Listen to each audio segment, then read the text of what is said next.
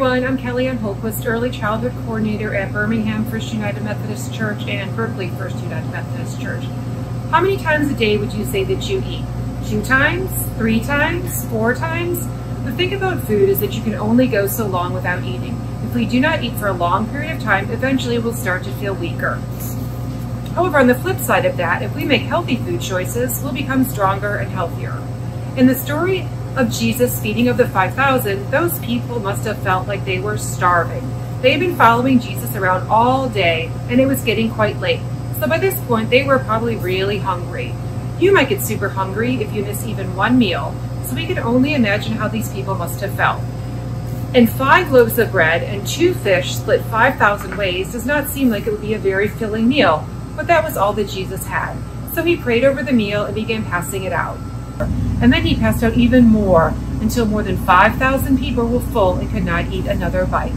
Talk about an incredible miracle. Jesus was absolutely amazing. He was able to take a small portion of food and use it to feed thousands. Not long after Jesus had multiplied the bread and fish, he told his followers something very important. In John chapter 6, verse 35, Jesus says, "I am the bread of life. He who comes to me shall never hunger, and he who believes in me shall never thirst." Jesus said that he is the bread of life. Now, when you first hear that, it can sound a bit strange when someone says that they are like bread.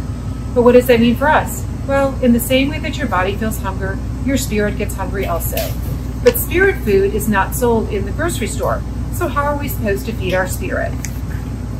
What Jesus is saying in this verse is that when we spend time in our faith and living in our truth, it is though we're eating spiritual food. If we chose not to spend time with our faith and living in our truth, we're starving ourselves spiritually. So ask yourself, how do I spend time with my faith? We would not go days without eating real food, so why go days without the also important spiritual food? Our faith and Jesus are the bread of life. So let's think of ways to spend more time with our faith and living our own truth every day. Let us pray. Gracious and generous God, when we have something to share, remind us to give.